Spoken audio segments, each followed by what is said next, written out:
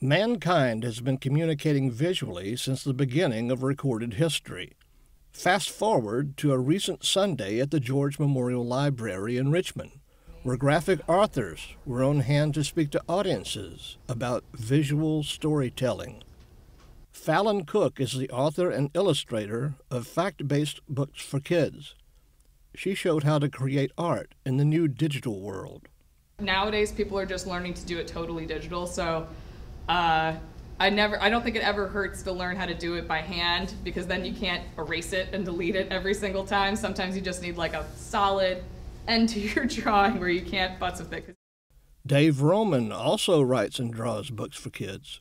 He urged them to write about what they love and overcome any obstacles with imagination.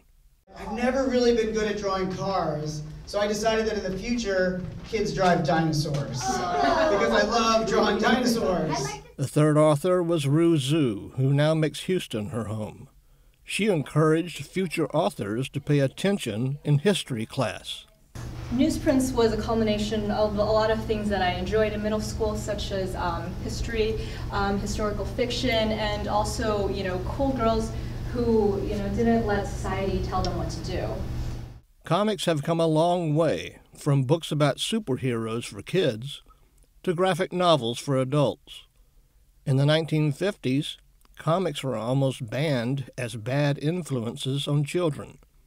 These authors would insist that talking about comics in a library now is wholly appropriate, since they get kids interested in reading. For kids with short attention spans, I think comic books are really great because a big, thick book can seem sort of daunting, but it's so fast to go through a comic. I actually have a lot of trouble taking my time with a comic because you can just burn through it so fast. But I think that's good for some kids, because some kids have short attention spans. Some kids have like ADHD and things like that, and so to have sort of a story that they can finish front to back.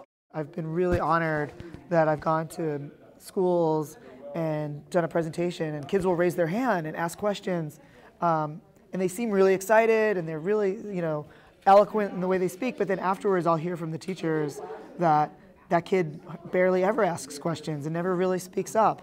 So something about being exposed to art and stories together kind of unlocks something for a lot of us.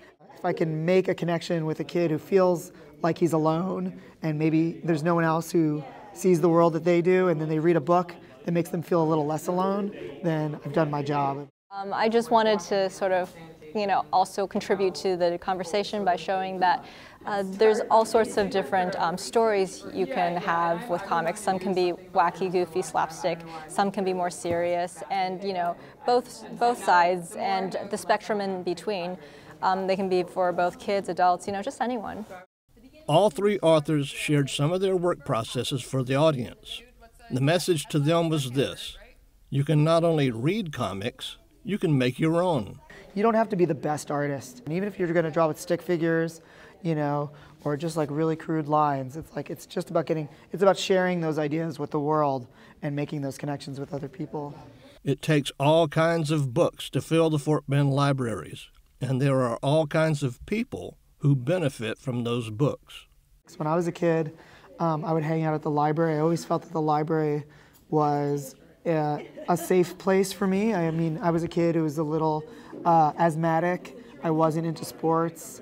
So reading really was the thing that allowed me to explore and be creative. I think about the people who recommended different books to me that changed my life and made me want to be an artist or made me think about the world differently. So I love to sort of pass that on and sort of inspire the next generation. Some of these kids in the audience might become authors of books in this very library. To be continued. For Stafford Magazine, I'm John Woods.